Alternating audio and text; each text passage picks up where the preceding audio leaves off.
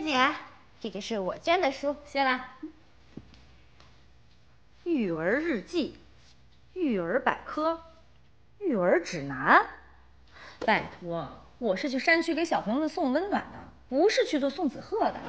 我跟子超从来不看书，怀孕才买了那几本，凑合一下，表表心意嘛。吴老师，这些是我捐的书。相对论、进化论、国富论。大力，我去的是小学。这些就是我小学时最爱看的书。哎，行了行了，算了算了。一菲，我把这些捐给你。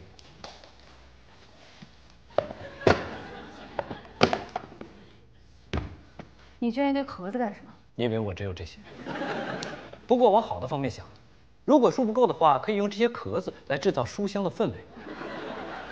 可以想象，孩子们渴求知识的稚嫩脸庞，在打开书的一瞬间，会变得多么失望。你行你上。我认真的思考了一下，教育最重要的是美育，所以我选择了美学和设计类的书。只有拥有美的心灵，才能拥有美好的一生。赵海棠是动了脑子的啊，给你点赞。风流倜傥海棠君，海棠君戏耍张老爷，海棠君智斗张财主。作者赵梨花。这也是美学书籍。你竟然把黑我的书印出来给小朋友看！小朋友又不知道你我之间的恩怨，他们只会看到嫉恶如仇的海棠君用自己的智慧让贪婪愚蠢的张财主受到了应有的惩罚的正能量故事。姓张的人那么多，你何必对号入座啊？也是，一菲姐，我平时看书少，我手头只有一本书，但这本书可以解答一切问题，它叫做解答之书。你最近有什么烦心事吗？我能有什么烦心事儿啊？硬要说的话，就是这2天要去山区送温暖，楼上还在装修，收尾工作没办法自己盯，不过也不算什么大事儿。你把手放书上，心里默念这件事儿，然后随便翻开一页。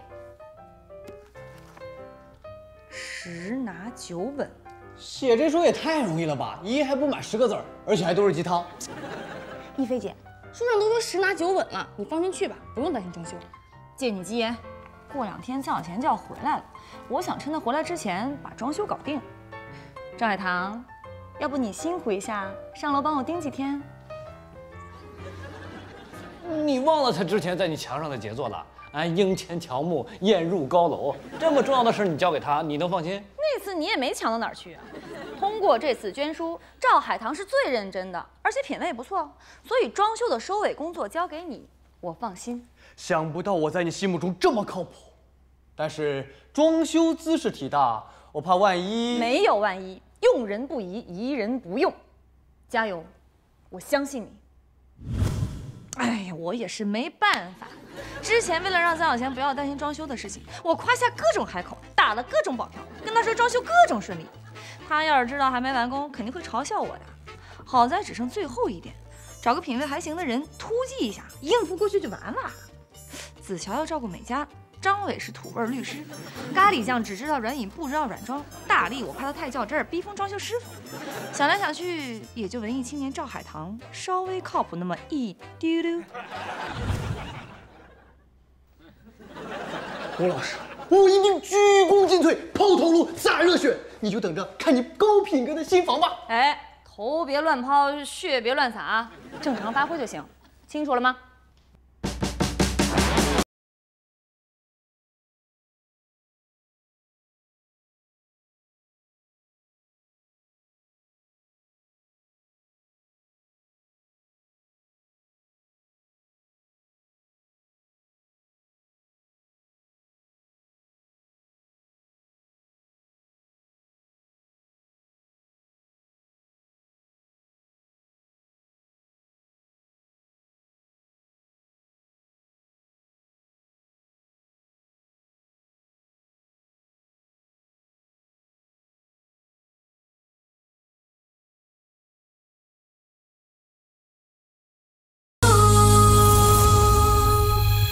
谢谢你对我微笑，10年相伴，这一路每一步每一步，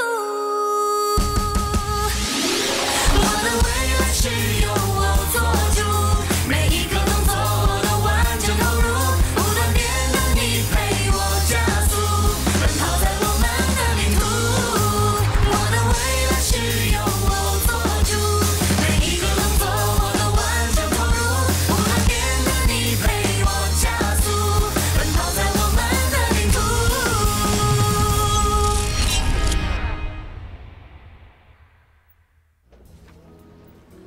美嘉，我发了几个婴儿床链接给你啊，你看看喜欢哪一个？你不是说要自己做一个婴儿床吗？怎么改变主意了？我研究了一下，木工太难了，而且最近小蛋糕卖的挺火的，买个婴儿床没问题。最近直播粉丝猛涨，直播呢还是老样子，但是我开拓了新的销售场景。我最近一有空啊，就往商场的女装柜台跑。现在女生都喜欢穿比自己尺码小1号的衣服，穿不上就不高兴。这个时候我就上去推销我的小蛋糕，一推销一个准儿，有1半的概率能卖出去，还有1半的概率会被打。不过有50%的成功率，已经算很高了。我在胡老师的垃圾桶里发现了一张设计草图，这啥？河流小鱼，星星云朵，这不就是些简单的涂鸦吗？有时候寥寥几笔才是一个人内心真实的诉求。看来胡老师想要的绝不是平凡的装修。一菲说的啊，你正常发挥就好，别给自己加戏。你懂什么？装修是一门艺术，好的装修能够体现哲学的思想、数学的规律，并且产生和谐的美。那你也不能去翻垃圾桶啊，这一点都不和谐。别小看人，我从小的梦想可是做室内设计师。那后来怎么又耍起笔杆子了？因为文字比图案更容易流传，更容易永垂不朽，我才效仿周树人先生弃设计从文。其实是因为我画画太烂，画什么都翻车。写文章就不一样了，字儿写的烂也不影响表达。还是那句话啊，你做什么改动之前最好问问一菲，不然很容易从赵树人变成赵死人。我给胡老师打过电话了，他在山里没什么信号，聊了2句就让我自己发挥。我的品味再一次得到了胡老师的肯定，我一定要给胡老师一个完美的家。托尔斯泰说过，幸福的人是相似的，我觉得完美的家也是有共性的，所以我来问问你们，梦想中的家最重要的元素是什么？安全。家是每个人的避风港，辛苦赚的钱放在家里，可千万不能丢了。开心，我梦想中的家一定要好玩，最好要有个娱乐室。可爱啊！我梦想的家要像童话里一样，有个萌萌的小木屋。如果是一个萌萌的大城堡，那就更好了。城堡跟一菲的画风不太符吧？哎，只要是女人，心里都会有一个童话城堡梦，对吧，高丽佳？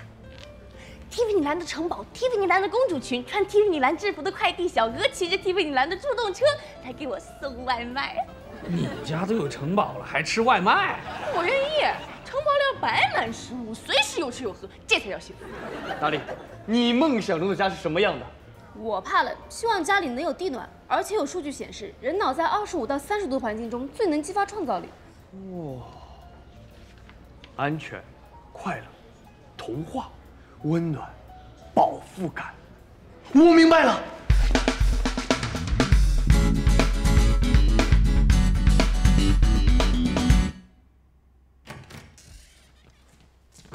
一菲啊，早饭好了没？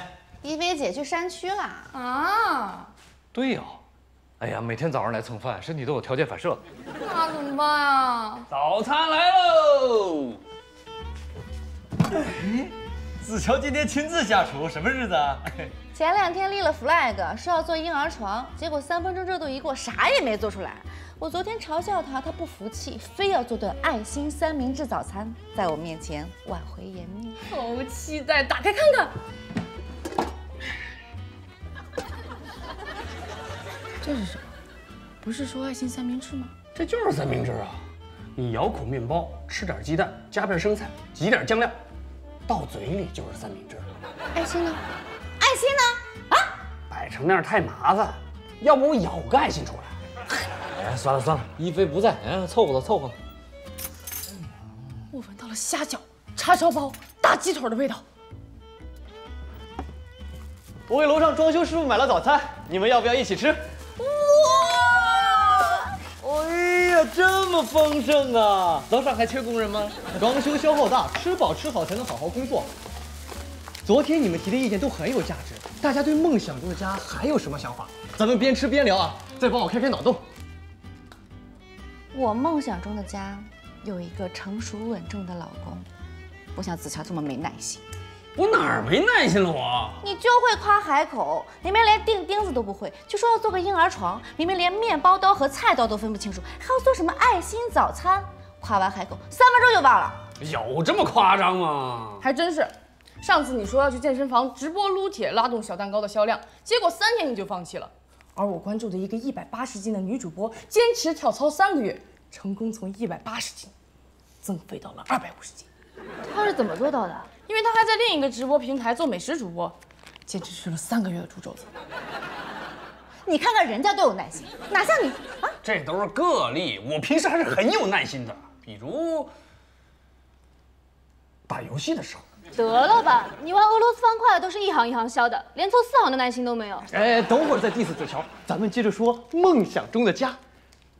我梦想中的家应该有一个会撒娇的老婆。哎，辛苦一天回来，看到她对我撒娇，想想就幸福。那还不简单，大力长这么可爱，肯定很会撒娇。哎呦，我在问装修，不过能看到大力撒娇也是极好的。为什么要撒娇？成绩我有，智商我有，我不靠撒娇获得什么？哦，你是不会撒娇吗？哎，大力不会撒娇没事儿，不要勉强啊。我不是不会，我是没学过。你等着，我去查资料，学一下。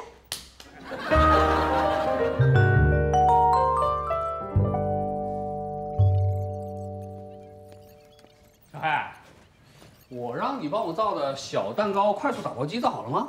能等我拼完了命，就帮我造，然后再拼完了碟就帮恁造。那要等到什么时候啊？我今天一定要拿到啊！着什么急，一点耐心都没有。嘿，怎么你也说我没耐心啊？美嘉成天这么叨叨我，是很奇怪哈。恁说他为什么非要抓着你没耐心这一点不放呢？那明明还有很多更明显的缺点。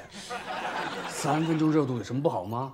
这世界上有这么多好玩的事情，试一试，不合适就走，才能接着去试下一件。就恁这个耐心，生意能做到今天这个地步，真是个奇迹。交易是一场等待的游戏，耐心是项重要的技巧。恁看那些个有钱人，不都没事钓个鱼、打个坐，就是为了修养身心、培养耐心。钓鱼太无聊了，大半天啥也钓不起来。打坐更不适合我了，分分钟睡着。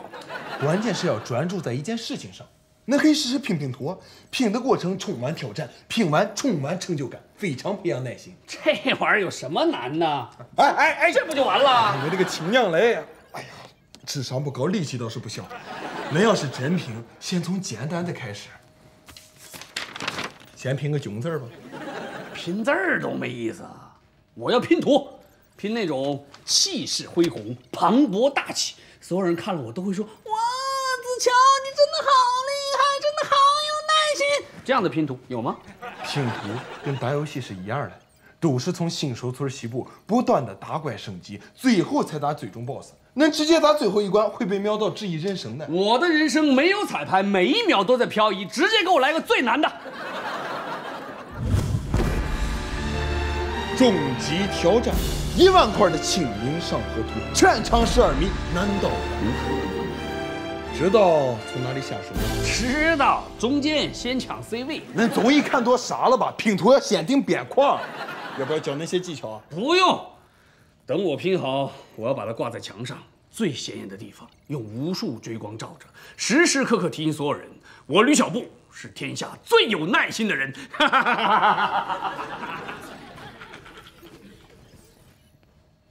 哎，这货刚找我干什么来着？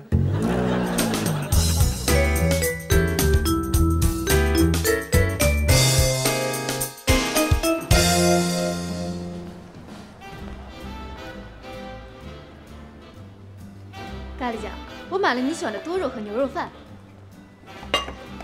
送给你。其实我喜欢的是多肉的牛肉饭。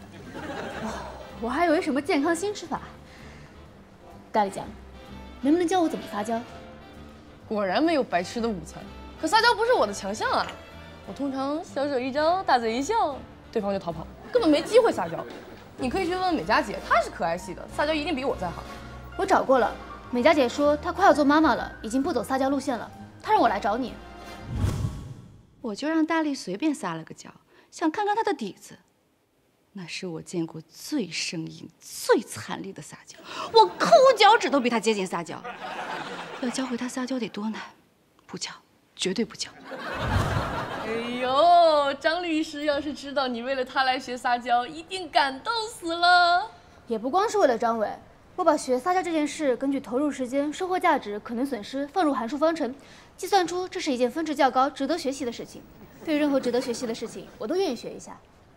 那，你上网找找办法吧。我查过了，网上说可以通过示弱达到撒娇的目的。很多人推荐和男友看恐怖片，然后钻到男友的怀里。这个浪漫，你试试呗。试过了。看电影时，我一直在思考，鬼到底是电的一种形式、波的一种形式，还是光的一种形式？可能思考太深入了，一点都不害怕。张伟倒是鬼哭狼嚎，拼命往我怀里钻。怕鬼也是人之常情嘛。你们还试过什么其他方法吗？网上说还可以去坐过山车，通常女生会害怕到哭，男生就可以温柔地哄女生。结果我们昨天去做的时候，每过一个弯，我脑子里都在算加速度和抛物线，一点都不害怕。倒是张伟又哭又吐，下来腿还走个不停。骂人也算是撒娇的一种嘛，要不你考考张律师？不太擅长，不擅长才要练嘛。那个爱因斯坦不也尝试了3次才做出一个还算像样的原子弹吗？是小板凳吧？诶，张律师！哎呀，好巧啊！我正好下来买点东西。撒娇了，走。张伟，昨天你在过山车上的样子，真是让我刮目相看。是吗？我回来之后一直腿抖。昨晚调节客户的时候，他们说我一直抖腿，不尊重客户，说要换律师。那是他们不懂，我觉得你很帅，就像白猴棒状杆菌一样帅。白猴棒状杆菌是我见过最美的戏剧。大力啊，我还有事要忙，你赶紧去做作业吧。想考什么证就考什么证，真的不用对我撒娇了哈。我心领了哈。好像失败了，咱们可以以退为进嘛。你先给张律师发微信，发小视频什么的，远程撒娇，找找感觉。实在不行的话，就把所有的撒娇套路融会贯通，打组合拳。有用吗？一杯不够好喝的奶茶，再加入了珍珠波霸、雪糯米、布丁、芋圆之后，至少能变成一锅好喝的粥。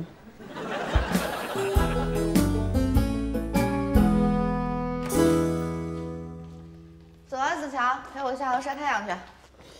等我把拼图拼完，这是我送给宝宝的礼物。切，你几斤几两我还不知道，这么多拼图，你拼到什么时候？哎，你别瞧不起人啊！我这次绝对不会放弃，不就是1万片拼图吗？我现在已经拼了11片。哎，大家人呢？哟，大忙人下来了，装修的怎么样啊？我就是来分享好消息的，装修非常顺利，绝对是金字塔、太极岭、兵马俑级别的旷世杰作。你是给一菲修房子还是修坟？你居然在拼《清明上河图》，子乔哥品味相当好啊！我不仅有品味，我还很有耐心。没耐心还真拼不了这幅图。《清明上河图》展现了北宋汴梁的繁华，据说光是完整的人物形象就有800多个，还有170多棵树、60几匹牲口、30几栋房子、28艘船、20辆车、8顶轿子。真不知道张择端当时是以怎样的耐心画出了这样的鸿篇巨制。这么复杂？后悔了吧？想手手趁早哦。后悔什么？我平时攒着耐心不用，就是为《清明上河图》准备的。准备拼多久啊？明天一定能拼完，等着吧。子乔哥，你的耐心和品味给了我新的灵感，我继续上楼发挥了。我去晒太阳了啊。嗯。唉。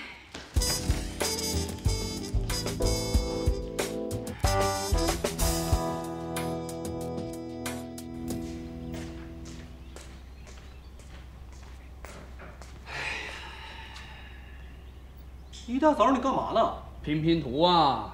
我在隔壁拼，美嘉总嘲笑我耽误我进度。你这才拼了几块啊？哪有什么进度？经过我1晚上努力，我终于想明白一件事情：拼图需要新思维，不能按照传统办法来。比如我在网上查有没有收费的拼图服务，还真有。不管多凶残的图，只要付费都能给你拼出来。不过难度越高，价格越凶残。最后没谈了。我又在想，能不能去买一幅《清明上河图》的画，然后在画上画出拼图的痕迹来。反正最后放筐里，不仔细看看不出来。为此，我专门做了实验。你看。所以你就拿我的照片来做实验？哎呀，我最帅的一张照片啊，就这么被你糟蹋了。我发现这个法子只能用于小的拼图，像《清明上河图》这样的大图画起来会瞎。你努力了一晚上，根本就没在拼图，对吧？那倒不至于，我把它们按照形状做了分类。大哥，拼图是按照背面的字母来进行分类的，你不知道吗？那你没人给我说过呀。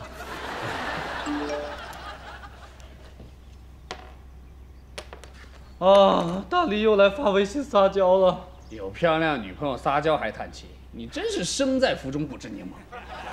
你不知道，我是真的头痛。大力每次发来的颜文字10有8九我都看不懂，每回我都要上网去查。他要像你这样没耐心就好了，就不用老研究这些撒娇的新招来折腾我。谁没耐心了？我现在正在挑战的是1万片的拼图，说的好像你拼出来了似的。哎，我找到一家在线视频指导拼图的，他要看看我拼到什么程度。你帮我拿着，我拍张照。哦。要竖起来吗？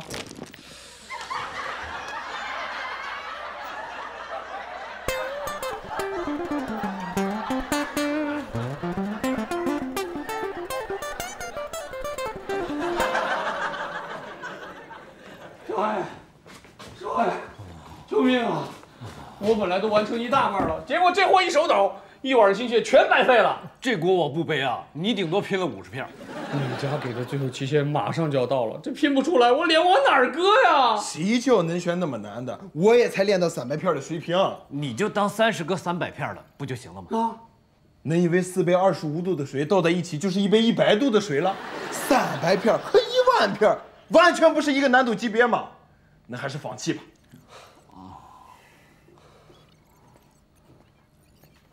小黑，你是我最聪明的朋友，你要是拼不出来，还有谁能拼出来呀？这样，只要你肯帮我把我的《吕氏春秋》送给你。恁的泡妞宝典，我试试。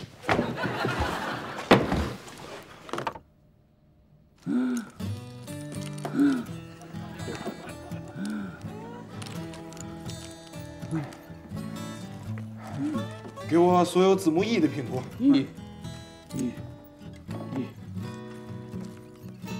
这是 F。哎呀，我眼睛快瞎了。哎，这《清明上河图》实在是太难了，黄哈哈的一片，好难分辨啊。小黑，2个小时以内能拼完吗？兄弟，这是10块中的1块。照目前的进度，最快也得20天才能拼完啊！这样，《吕氏春秋》我不要了，你们还是另请高明吧。不行，你是万能的小黑啊，你一定有办法的，快想想。行，这样还有一个办法，我可以造一个拼图强化型的人工智能出来。造人工智能才是我的强项啊！这样，你们给我半个小时，我一定能造出来。好，等你回来。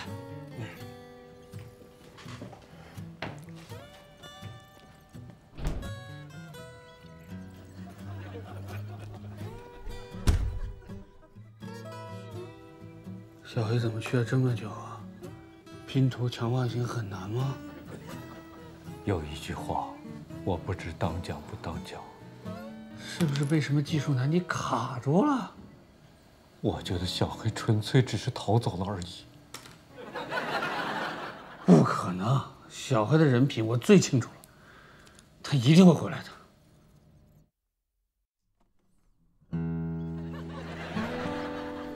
小黑的人品，我也不是很确定。张伟，幸好有你陪着我。哎，到了！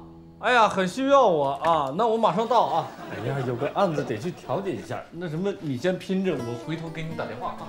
那调解到什么时候啊？我也不知道。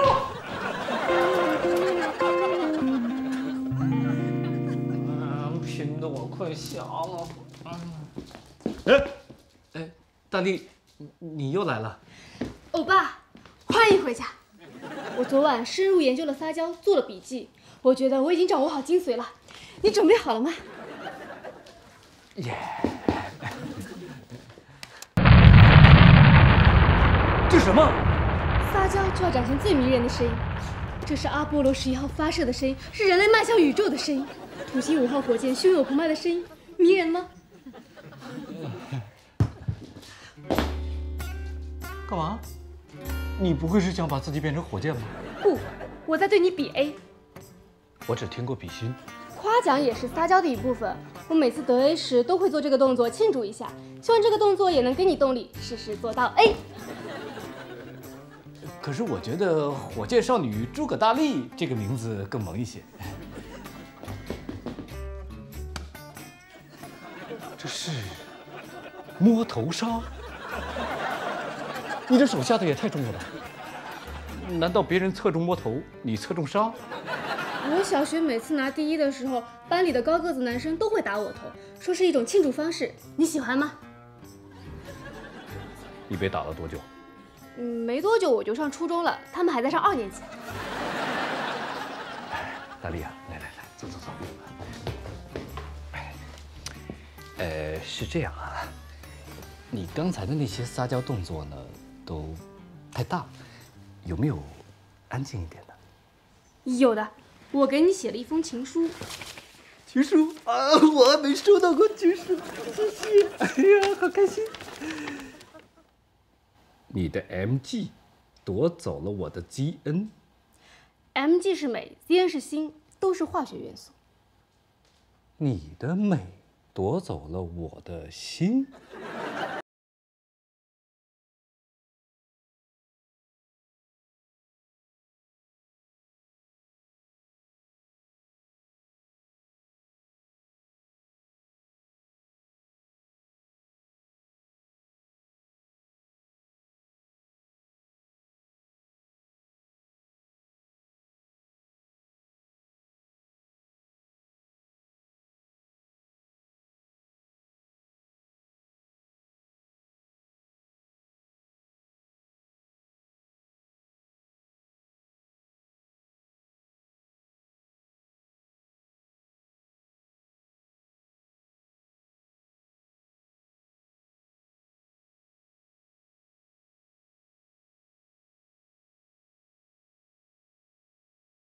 不擅长的事情了，以后他再嘲笑我学东西慢，我就有子弹反击了。我还是喜欢你原来的样子。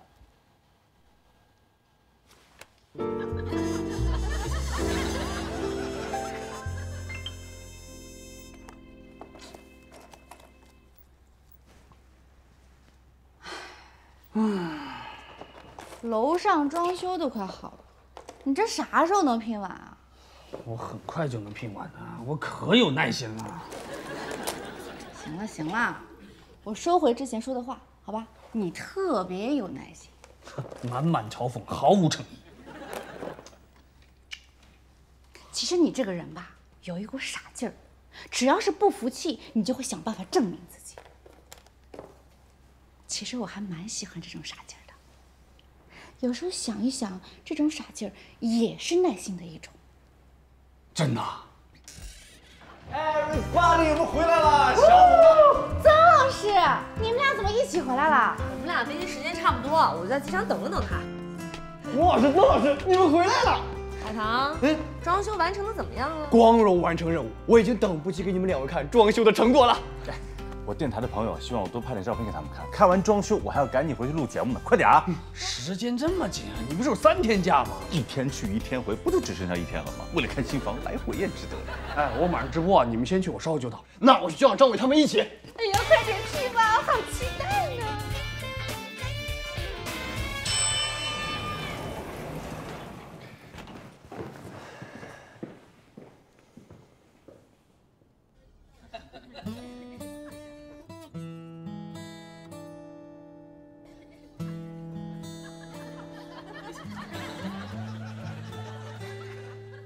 这是我家？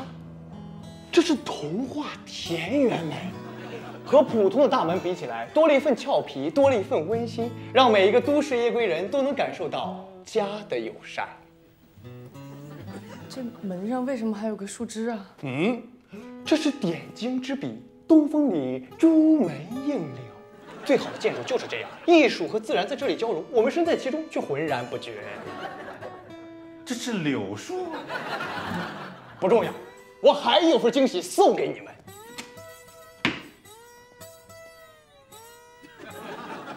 为了加强童话氛围，我特意加了7个小矮人，每天站在这里等你们回家。有没有觉得自己就像白雪公主和白马王子？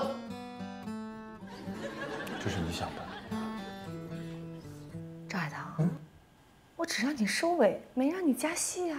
你让我自己发挥嘛，我就稍微做了点提升。童话田园门的设计主要归功于美佳姐。她说每个女孩心里都有一个童话，要不是时间有限，我一定给你整个城堡出来。还好时间有限啊。这我实在拍不下去啊，这个。没想到童话里都是骗人的，可能只是局部失手。我们继续看。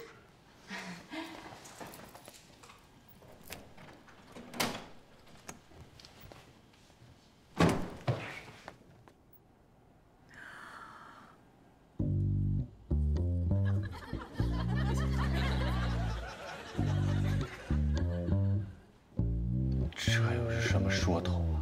这是通往幸福的阶梯啊！为了让地贴完美的贴合地板，我指挥工人贴了1个晚上。论耐心，只有子乔哥能和我相提并论了。这是要上天呐！我感觉这个地方不卖票可惜了。你确定这不是通往天国的阶梯？我感觉自己变成了一枚火箭。害得我头皮发麻，这谁顶得住啊？还有9大行星，哪一位啊？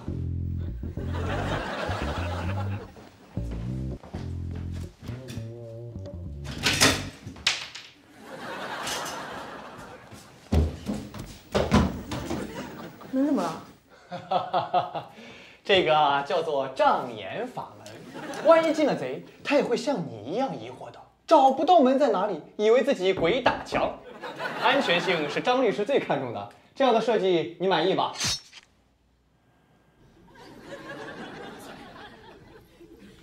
说呀，你满意吗？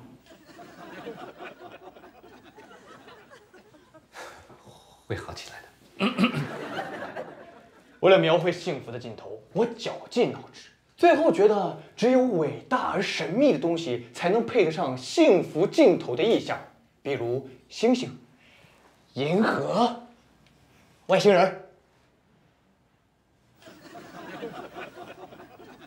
用心了，用心了。哎，我就想问一下，在哪儿拍照才能避开这些图案呢？放心，卧室里的设计和这里迥然不同，只要进了卧室就看不到这些图案了。对呀，陪你一路下午来，我都忘记我们家还有卧室了。卧室呢？为了增强走廊尽头的神秘感，我特意做了暗门。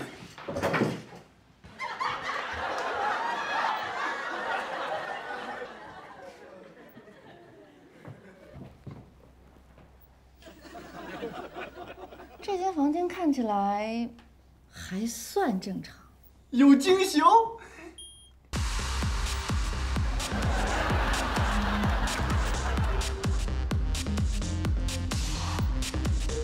这个灯是为吕子乔附体了吗？确实是子乔哥给的灵感，这里配备了吃喝玩乐的一切设施，轻轻一按，立即开启一个狂欢摇摆的夜晚。你怎么不在这里安个钢管呀？关了关了！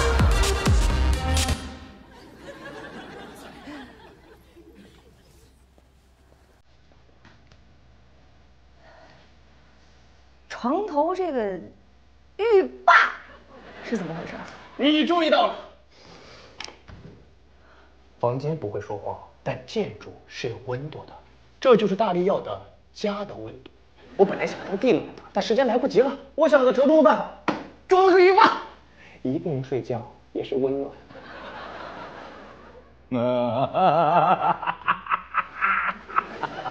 冬天应该用得上。你刚才说具备了这个吃喝玩乐的设施是什么意思？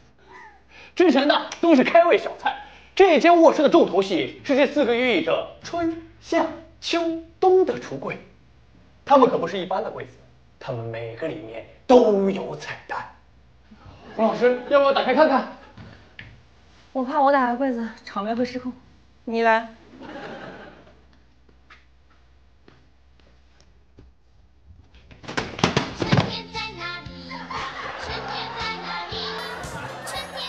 有了这个售货机，想吃啥随时都能买到。我费了老鼻子劲和售货机公司谈妥了，他们会有人定期补货的，是不是很贴心？这只是第一个，那另外3个。别着急嘛，一个一个来。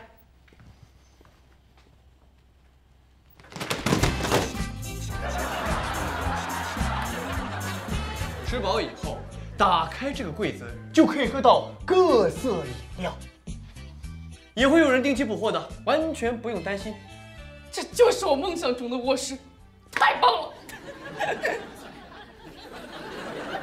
吃饱喝足以后，接下来要干嘛呢？当然是高歌一曲，歌唱富足的生活。四周都是隔音材料，可以放心 K 歌，绝不扰民。常回家看看，回家看看。下一个。看来胡老师已经迫不及待了。前2个柜子解决的是温饱问题，第3个柜子解决的是娱乐需求，第4个柜子则是提供精神食粮。大家有没有觉得现在有一部分人物欲横流，这些人面临着精神空虚的问题？少废话，快打开！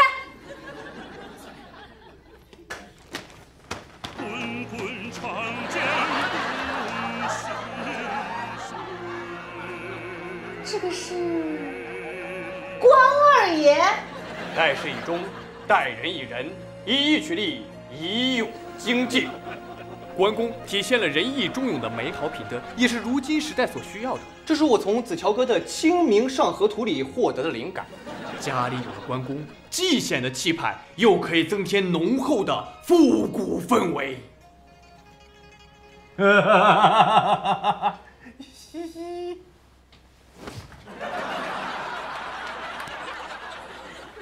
几个柜子都被你装满了，我们的衣服放哪儿？这个我倒忘了啊。啥？不过别担心姐，我再给你装个柜子。头有点晕，去厨房喝口水啊。巧了，我也渴了。我也去。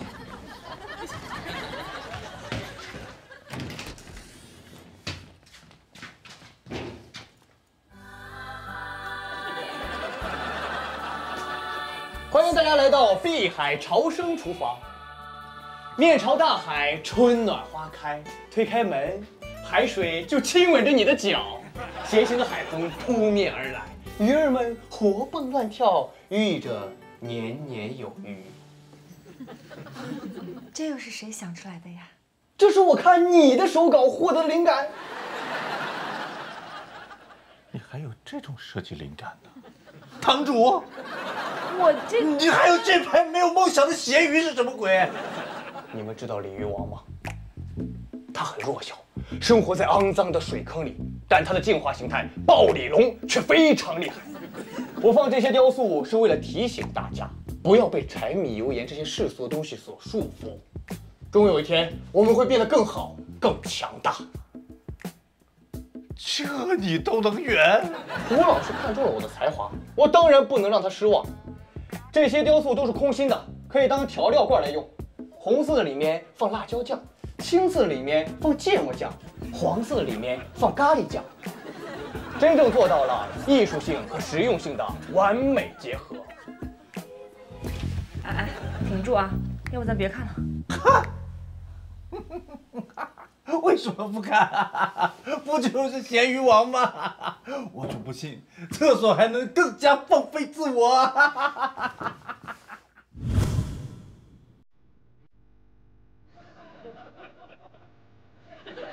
洗手间是家里最容易弄脏的地方，我反其道而行之，放置大量绿植，并给它取名青草香香间。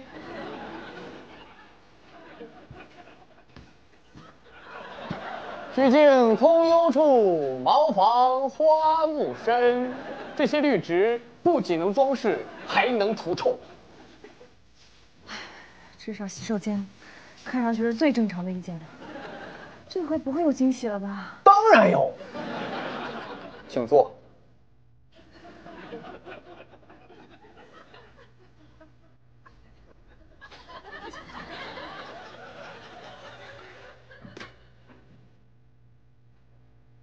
胡老师上厕所时忽然想念另一半怎么办？有了他，我们就能让最爱的人永远在对面。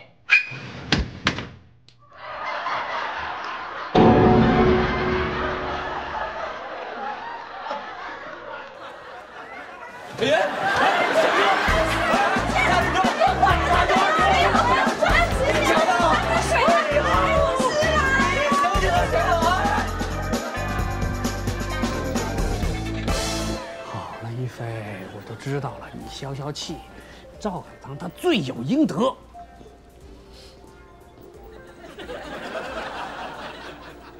为什么会搞成这个样子啊？那些涂鸦根本就不是我的装修设想，那就是我跟曾小贤打电话无聊随手画的。你可倒好，居然执行出来了啊！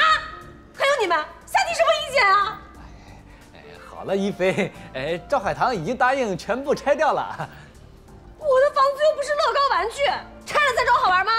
再说了，拆了还不如我自己重新装修。那要不别拆了？拆，给我拆得干干净净。曾老师也很可怜，上飞机的时候人还没有完全清醒过来。赵海棠，那个曾老师给你留了一封信。是吗？他说什么了？前4页都是骂你的，第5页用很大的字写着“离我的房子远点”。说到底还是怪我自己，之后的装修我全部亲自顶。我建议你还是上58同城找一家专业的装修公司吧，别找这些山寨装修队了。行了，别气了，真的是。来，小姨妈找我了，来，跟她办龙门阵。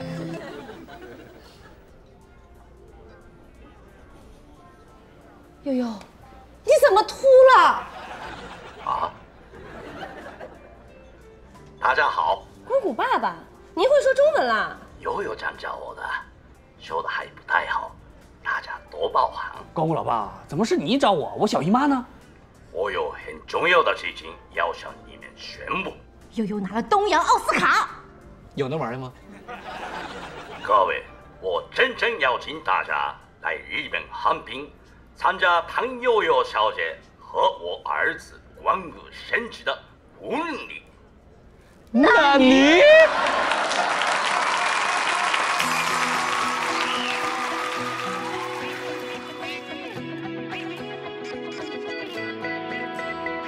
？It's a brand new day, Can you get it right？ 你抓住它，承认不是主角 forever， 其他 whatever， 做个和平使者，传递着快乐 ，Yeah。They call me Miss 美丽 ，You beautiful， 就像我的 rap 一样 powerful and beautiful。When I'm on a mic, so fly, I'm shot like superstar。睁开眼那一瞬间，能看见太阳对我微笑着，眨着眼，与众不同，想牵你手，心里充满期待，就像蔚蓝的海。